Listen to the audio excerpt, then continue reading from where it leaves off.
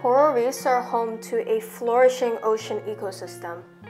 They not only house fish, but benefit humans by providing food, coastal protection, biomedical products, and play a significant role in Hawaii's tourism economy. The sunscreen that beachgoers use contaminates the ocean and is detrimental to marine life.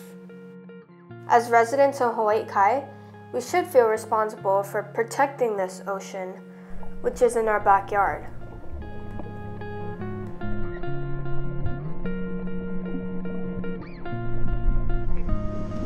Oxybenzone is a chemical found in 3,500 sunscreens and cosmetics, and it kills coral reefs, it causes deformities and reproduction problems in a bunch of different types of marine organisms. To be a part of the solution, the Wipeout Crew partnered with Friends of Panama Bay to do a sunscreen swap at Kaiser High School, so the public can come down and trade in their sunscreen containing oxybenzone and octinoxate.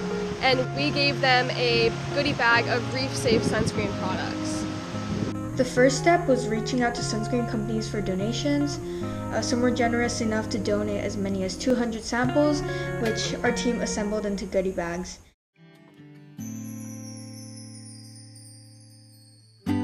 Just as it sets, we will be there when it rises. As sure as it is, as high as it stands, out of the shadows to our destiny, because we were raised to be. Majority of people in our community and around the world don't actually know what the chemicals in sunscreen do to our reefs and marine organisms. But by using the products that we gave in the goodie bags, you can feel good about what you put on your skin and what you put in the ocean. How can you be a part of the solution? It's simple. Switch to reef-safe sunscreen that contains zinc oxide or titanium dioxide. I think it's so important that we get the youth inspired because choices that they make is going to determine our future.